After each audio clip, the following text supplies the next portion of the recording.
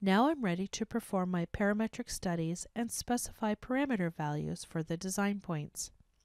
I'll go to the Parameter Set tab. For the first design point, I want the vertical displacement to be controlled by a value of 0.0015 meters. For the second design point, I want the horizontal displacement to be controlled by a value of 0.005 meters. And I want the third design point to be a combination of both.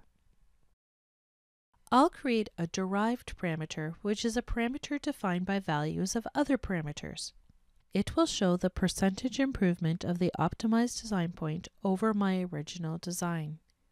I'll copy the value of the p-drop parameter, paste it into the value cell for the p3 output parameter, and modify the expression as shown. To correctly define the derived parameter, I must enter the units of the expression value, Pascal. I'll call it improvement. I'll select all my design points, right-click, and select Update Selected Design Points. This update will take some time, so I'll skip ahead in the process. Now all the design points are updated, and the table of design points is populated with the output parameter values. The third design point indicates the best improvement over the original design. I can see that if I change the location of my design points by 1.5 millimeters in the vertical direction and by 5 millimeters in the horizontal direction, the pressure drop through the system decreases by 8%. Let's compare the results of the best design point to the original design. To do this, I need to copy the best design point to current because Workbench only saves the data and output parameters for the current design point.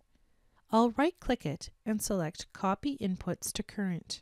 Then select the current selected point and update it with copied parameters. The design point is updated. I'll return to the Project tab.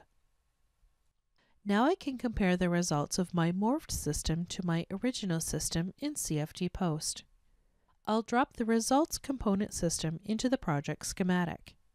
I'll bring the solutions from the original and morphed systems to the results cell by connecting the cells, and double-click the results cell to open CFD Post and see the two designs side by side.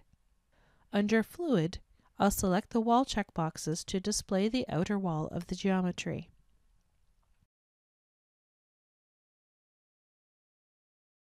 I'll double-click Case Comparison, enable Case Comparison Active, and ensure that Synchronize Camera in Active Views is enabled. I'll apply the changes I've made. I'll set the view layout to 2 viewports. When I zoom into the bottom part of the Coriolis flow meter, I can see the difference in the shapes of the two designs. One is morphed, stretched at the bottom, and the other is not.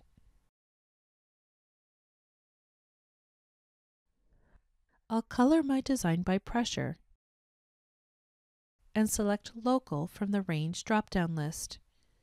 I can view the pressure distribution in the system. The pressure in the morphed system is lower near the tube's inlet. This concludes the Mesh Morpher Optimizer in Workbench tutorial.